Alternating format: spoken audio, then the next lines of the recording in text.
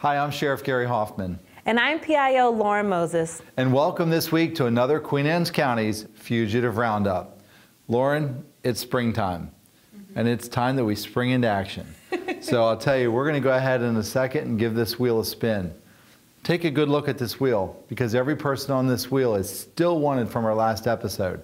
I'm sure everybody's been out there working on their yards, doing things around the house, but I'll tell you, we need your help in getting some of Queen Anne's County's fugitives off the street. They've had a week now to figure out that they're wanted. So hopefully next week, they'll all have come in and done the right thing and turned themselves in. Because everybody knows, Lauren, once I spin that wheel, there is no going back. So get ready for this week's Queen Anne's County's Fugitive Roundup.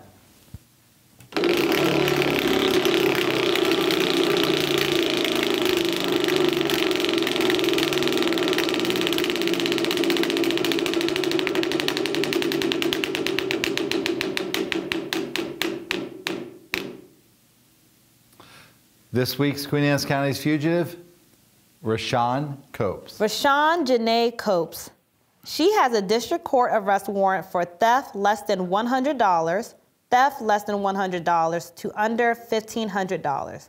She also has a credit card charge and another credit card charge for $100 to $1,500.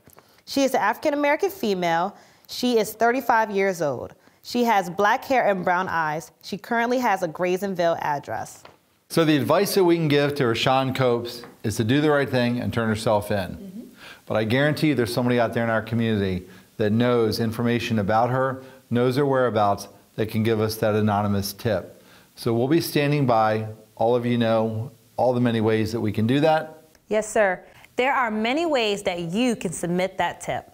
You can either send a tip through our app, and those tips are anonymous. You can also send a tip through our Facebook Messenger. You can also call our tip line at 410-758-6666. Are we live?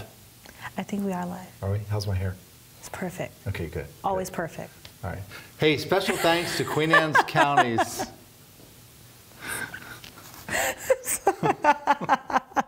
Special thanks to QACTV 7 for all the hard work they do in getting this message out there into the community. Special thanks to the Queen Anne's County Commissioners. But all the thanks goes to you, the viewer, who are out there watching all the Queen Anne's County's fugitive roundups, keeping Queen Anne's County that safe place it is where all of us live, work, and play.